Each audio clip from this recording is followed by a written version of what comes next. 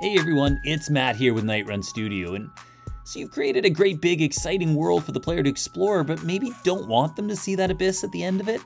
In this video, we're gonna make a bounding shape around our maps that will confine the camera within it. That's where we're headed right now. Let's get started.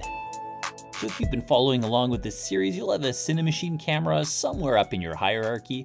This will also work in Unity 6. You'll just be using one of the 2D cameras, like perhaps a follow camera, but both of them have this extension down at the bottom. Here you are just gonna wanna select Cinemachine Confiner 2D, which has a box here for a bounding shape. Now we'll just come over to our hierarchy and create an empty game object. I'll call this one Confiner. And now we're gonna add in a Polygon Collider 2D. If you click Edit, it will enable you to drag these edges, and we can just set those up around the outside of our map. The Polygon Collider comes with 5 points by default, and since mine's a rectangle, I don't need those. You can delete different vertices by just holding the mouse over them, holding down Command on Mac or Control on Windows, and then left clicking.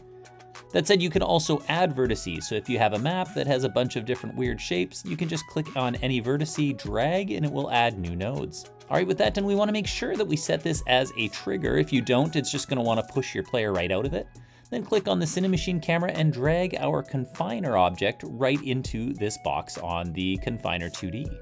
That is quite literally all there is to it. Now when you get to the edge of the map, the camera will stop there and not be able to go any further, but then pick up following your player again as he moves away.